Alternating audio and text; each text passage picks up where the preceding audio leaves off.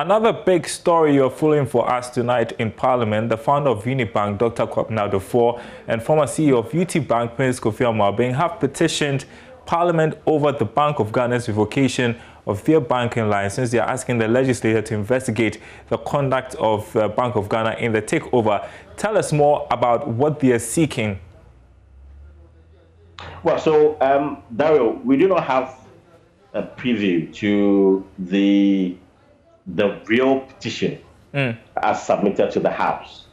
Now, we just got snippets of it, which was captured in the business statement for next week, that indeed the two have petitioned the House to investigate the conduct of Bank of Ghana vis-a-vis the revocation of their banking licenses. And I got a quick reaction from the majority leader.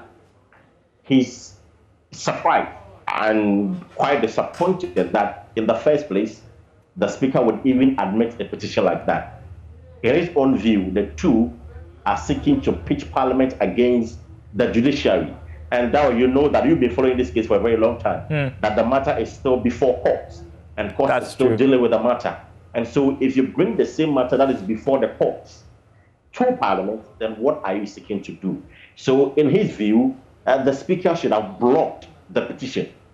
But however, he's been admitted, and he's raising concerns that what if Parliament makes a determination that, well, the revocation was wrong and that you need to restore their license, and the judiciary rule that, well, Bank of Ghana made the right decision by withdrawing your license. What then happens? A conflict between two arms of government.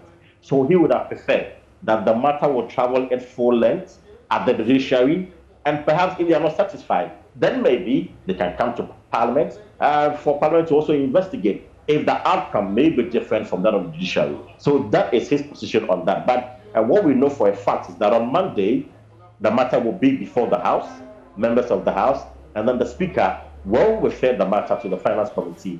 Then the Finance Committee will then commence with the investigations into the matter. That is if there is no opposition or resistance to the petition before the House. We've got very interesting days ahead. Thank you so much. Kwesi Parker-Wilson is our parliamentary correspondent, bringing us up to speed on those two stories you're following for you from there.